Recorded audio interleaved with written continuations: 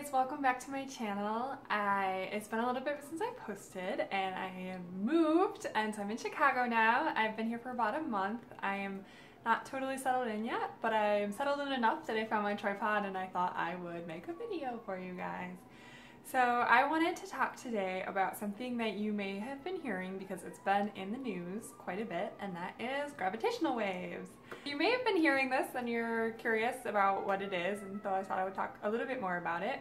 I'm actually not going to get too much into the physics because the concept is pretty simple, but the execution is beyond me when it comes to the math and everything. But okay, so one of the things that I think is super cool about astronomy, but is also super constraining, is that we are sitting here on Earth, our little point in space, and we want to find out more about all these things that are out there in the universe, but we can't go there. We can't manipulate them. We can't, bring them into the lab and run experiments on them. So really, all we can do is observe them. And so we're basically limited to the light that is coming to us from these objects, plus the occasional cosmic rays and neutrinos. But in general, it's pretty much electromagnetic radiation, which is light. And it's really amazing how much we can discover from light. I am constantly floored by it. But it would be really awesome if there was another form of waves that could bring information to us that maybe light couldn't. And it turns out there is, and those are gravitational waves. And so that's really cool for astrophysics, that there's this possibility for us to probe deeper or different things than we can with light. For example, for cosmologists, this could be a really good way to probe the very, very early universe. There's a period in time in the universe called recombination, where all of these charged particles basically found their mates and created this neutral universe, and that's when the universe became transparent. But before that, the universe was opaque, so we cannot see things from before that time in the universe because the light just couldn't escape to reach us. But gravitational waves could potentially come from that period, and we would be able to learn more about that time, which is pretty exciting. So, people have been musing about gravitational waves since about the late 19th century. And part of the reason for this is because there's a lot of similarity between Coulomb's law for electromagnetic force and Newton's law for gravity. So this is Coulomb's law for electromagnetic attraction or repulsion. So it's basically just this force between the two objects is equal to a constant times their two charges divided by the distance squared. So this is called an inverse square law. And here is Newton's law of gravity, which says that the force of gravity, the attraction between two objects, is equal to some constant times their masses times the square of the distance between them, which is also an inverse square law, and these two laws have a very similar form. And so people speculated, well, if electromagnetic radiation can make waves, then why can't there be such a thing as gravitational radiation that makes waves? But it's not quite as direct of a comparison as it might seem. Notice here that gravity has a negative sign, which means that the force of gravity is always attractive because these two masses are always positive. Whereas the Coulomb's law doesn't have a sign because the sign is dependent on the charges, because you can have positive and negative charges. But there's no such thing as a negative mass, and so you can't have the equivalent of an electromagnetic dipole, which has a positive charge and a negative charge. So that was just kind of where it was at until Einstein came along, of course. And his theory of general relativity in 1916 actually predicted gravitational waves. This was the first time that we had a real theory of actual gravitational waves. But it wasn't settled science even after this came out. In fact, Einstein himself wasn't even sure whether this was a real phenomenon. He predicted 3 types of gravitational waves, and in fact 2 of them were later proved to be just a construct of the choice of coordinates, and so they weren't real actual physical phenomenon. But the third one was still potentially a real phenomenon. The only thing, this was Eddington, I believe, that tried to disprove these waves, and the third one, he proved that it would always travel at the speed of light in any coordinate system, but he was not able to disprove this one. So this third type, these transverse waves, were still postulated. For a while, the field debated about whether these waves existed, whether they could carry energy, what type of form they might take, and then there was a big conference in the 1950s, and I believe Feynman proposed this thought experiment, which is called the sticky bead thought experiment, which basically helped them all think through the fact that gravitational waves could indeed do work, and so they must be able to carry energy. And so at that point there was a pretty good, a pretty cohesive theory for gravitational waves. So what are gravitational waves? Basically, Einstein's theory of gravity tells us that mass actually warps nearby space-time. So you may have seen this as like kind of the two-dimensional grid that has a big ball in it, and the ball is sinking it down and making the grid kind of go down like that, which is usually how I actually think about it. So it's a good way to think about it, I think, except just remember that that's a two-dimensional representation. This is actually happening three-dimensionally, and so it's very hard for us to picture that in 3 dimensions, but the two-dimensional case, we can just remember that that is what it's indicating. Accelerating objects, as they warp their space-time, can kind of cause these ripples in the space-time which propagate outward. So if you imagine if you did have the rubber sheet and you had a ball on it, and it was a big ball and it was spinning or something, and then it would cause a disturbance in the sheet that you could detect at a different point on the sheet, which is basically exactly what we're trying to do here on Earth. These waves propagate at the speed of light. They are transverse waves, so that means they basically affect matter perpendicular to its direction of travel. So if the gravitational wave is coming in this way, it can cause the particles to move in this plane. And that's really as simple as it is. But like I said, the Einstein's theory goes into some very deep math that is difficult, and in fact unsolvable in many cases. And there's a whole field called numerical relativity where they use computers to help solve some of these math equations to probe them a little bit further. So that is the theory of gravitational waves. So theories are awesome and I love them, but they're just what ifs pretty much until we can actually confirm them in some way. And in astronomy, that usually means by making observations. Like I said, that's really the only way we have to get information about all of these things out there. And so the field kind of turned its attention to how to detect these. And in the 1960s, they built the first detector. It was an antenna-type detector by a guy named Weber. And by the end of the decade, by the end of the 60s, he was saying that he was making detections, and a fair amount of detections as well. So this was pretty exciting, but when other people built these antennas and tried to detect things, they weren't getting any detections. And if Weber's detections were real, then it wouldn't have been physically possible. The galaxy itself would have just dispersed.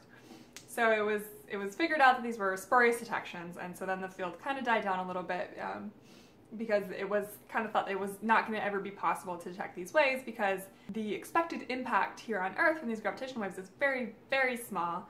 That was kind of where it was at until the mid-1970s, when there was a pair of astronomers, I forget their names, that detected this pulsar binary. So it was 2 neutron stars orbiting each other, and one of them was also radiating as a pulsar. And they were able to observe this system, and they saw that the orbit of these 2 stars was decaying.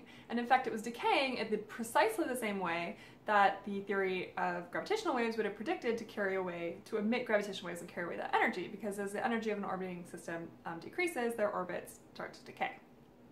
So this was not a direct observation of gravitational waves, but it was an indirect confirmation that this was a true theory, basically. And so it kind of revitalized the field, and they started to really push for making actual detections of these gravitational waves, direct detections. So the previous antenna design that Weber tried to do was kind of discarded in favor of an interferometer design. So an interferometer is a type of device that's been around for a long time, and it basically, you have a source of light that starts out in phase, and then it travels 2 different paths, and then recombines, and then you look at the interference pattern it makes. And that interference pattern is based off the difference in path length between the 2 paths. And so if you have really small differences in those path lengths, you'll actually be able to see that in the interference pattern. And so it's very ideal for detecting these very small variations. And your ability to detect the smaller variations increases as the length of these legs that you're traveling increase. And so now we have these observatories that have very long legs to help us detect these gravitational waves. You've probably heard LIGO, and that stands for the Laser Interferometer Gravitational Wave Observatory. And that is located here in the US, and it was first funded back in 1988. So this is a very long, expensive, tough project. And it started taking observational data in 2002. So there's actually 2 LIGO locations. There's one in Hanford, Washington, and one in Livingston, Louisiana. And the reason they have 2, or that they're trying to separate them as much as possible within the United States, is that it helps you eliminate spurious local detection. So if only one detector detects something, then we know it's a local phenomenon, and it's not one of these gravitational waves that's coming and passing through the entire Earth. So by having 2 locations, they can basically confirm their detections better. So it started observing in 2002, like I said, and they didn't find anything for a long time. And they started building in these upgrades to increase the sensitivity of the detectors. And then in 2015, in September 2015, they detected the very first gravitational wave. And it was announced in February 2016, and it was a very big deal. You probably heard about it back then if you follow any sort of science news, and maybe even if you don't. And this is super cool.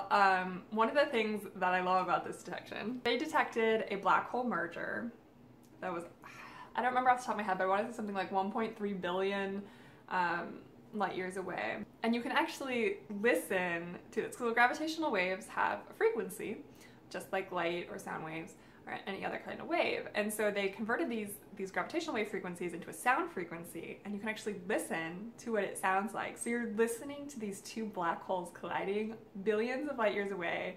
Like, it's amazing. Okay, so this is what it sounds like, and I'll also link this.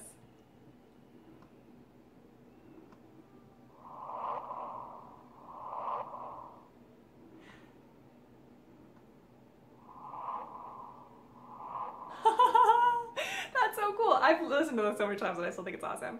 And one of the things that you can see on this is that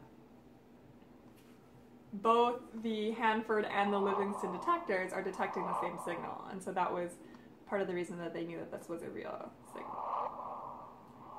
And they shifted the frequency band so you can hear it a little differently at different points there.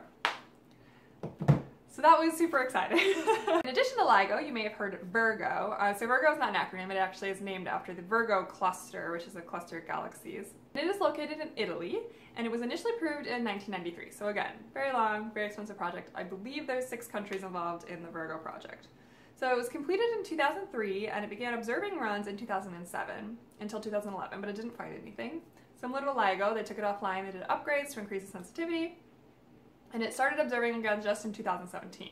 And in August of 2017, both LIGO and VIRGO detected another black hole merger. And it was announced just recently at the very end of September 2017. And this is really exciting because, one, VIRGO detected it, so it's their first detection, so we know that their system works too, which also, you know, helps provide validity for these results. And because gravitational waves don't have a directional component, by having multiple detections of the same event, it helps us to triangulate the location in the sky where we think those things might be coming from, and that in turn can help us observe that region and potentially have additional other observations to see these things, because we're only detecting these via gravitational waves right now, so there is not an optical or a light observation to match with this. So far, 4 gravitational wave events have been observed. So all 4 were observed at LIGO, and VIRGO observed the most recent one. And all 4 have been black hole mergers, which one of the things that we can detect here on Earth is black hole mergers because the masses involved are so large and the acceleration is so fast as they spiral into each other at the end of the merger that it actually produces a big enough wave that we can detect it here. Some of the other things that we might be able to detect would be a neutron star merger or a neutron star black hole mergers, massive supernovae, and some other types of phenomenon like that. So usually big events. On October 3rd, the Nobel Prize Committee announced the Nobel Prize in Physics for 2017, and it went to the LIGO-VIRGO collaboration to Rainer Weiss, Barry Barish, and Kip Thorne. This is very exciting news. This is definitely a huge step forward for the field. It's very exciting. And LIGO and VIRGO have announced that they have a press conference tomorrow at 10 a.m. Eastern, and so they're going to be announcing something new. We don't know what yet, so that's very cool. So if you're interested, you can tune into that. I believe they'll just be having a live stream online, and hopefully we'll have some new cool news for this very cutting edge of astronomy. I hope you enjoyed this video, and I hope you learned a little bit of something about gravitational waves. And I hope you come back for my next video, which hopefully will not be another month, but we'll see. I'm kind of busy. Alright, thanks for watching. Have a good one. Bye. Laser interferometer. Sorry for the lighting. I don't really have lights set up. Just my overhead light. And my condo is really small and dim. This is actually a different chair than the one I had in Charleston. I mean, it's the same one, but it's not the exact same one. That one's still in Charleston.